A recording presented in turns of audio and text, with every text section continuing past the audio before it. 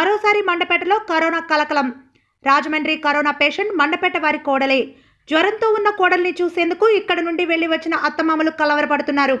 ప్రభుత్వాసుపత్రి వెనక వైపు ప్రజలు కరోనా కలకలం మరోసారి మండపేటను తాకింది. రాజమహేంద్రవరంలో నిన్న కరోనా పాజిటివ్గా తేలిన మహిళ మండపేట వారి కోడలు కావడం ఆందోళన రేకెత్తిస్తుంది. మండపేట ప్రభుత్వాసుపత్రి వెనక వైపు ప్రాంతంలో నివాసం ఉంటున్న షేక్ మెహబూబ్ గత మంగళవారం తెల్లవారుజామున జ్వరంతో ఉన్న కోడల్ని చూసేందుకు మోటార్ సైకిల్పై తన భార్యతో కలిసి వెళ్లాడు. అప్పటికే కోడలికి కరోనా సోకిన విషయం ఎవరికీ తెలియదు.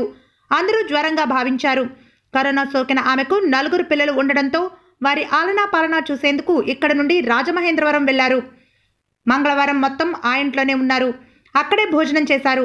సాయంత్రం కోడల్ని ప్రభుత్వాసుపత్రికి తరలించగా ఇక్కడి నుండి వెళ్లిన మెహబూబ్ తన భార్యను ఆ ఇంటి వద్దే విడిచిపెట్టి బుధవారం తెల్లవారుజామున తిరిగి మండపేట చేరుకున్నారు. మండపేట వచ్చిన అనంతరం మండపేటలోనే ఉంటున్న తన బావమరిది ఇంటికి 2 సార్లు వెళ్లి వచ్చాడు.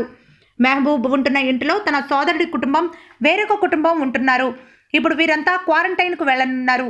విషయం తెలుసుకున్న ప్రభుత్వాసుపత్రి వైద్యులు డాక్టర్ చైతన్య, సిఐ అడప నాగమురళి, ఎస్ఐలు రాజేష్ కుమార్, సునీతలు మెహబూబ్ ఇంటికి వెళ్లి విచారణ చేపట్టారు. పై విషయాలన్నీ అనుమానితుడైన మెహబూబ్ పోలీసులకు వెల్లడించారు. మసీదులు మూసివేయడంతో నమాజ్ ఇంట్లోనే చేసుకున్నట్లు చెప్పారు.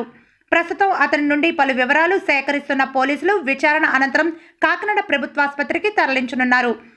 పరీక్షల్లో ఫలితాలు వెలువడితే గాని మెహబూబ్కు కరోనా సోకిందా లేక అదృష్టం కొద్దీ ఇతనికి ఏమీ కాలేదా అన్నది తెలియదు. కోడలికి బాగోలేదని మీకు సమాచారం ఒకటి వచ్చింది. మీ కోడలికి బాగోలేదని మీకు ఒకటి వచ్చింది సమాచారం. ఏ రోజు వెళ్ళారు మీరు? ఎప్పుడు వెళ్ళారు మీరు? మంగళవారం పొద్దున వెళ్ళారు. వెళ్ళిన తర్వాత ఏం జరిగిందండి? మాట్లాడేవండి ఏమంటే జ్వరం మామయ్య అండి అంతవరకే.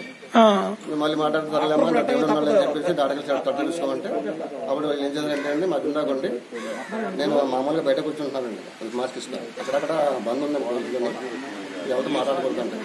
ఇలాగే మాట్లాడుతున్నాం. అక్కడ భోజనం చేశారా ఇంట్లో? భోజనం చేసి మా ఆవిడ ఉండిందండి. ఎవరన్నా భోజనం చేశారు? ఓకే.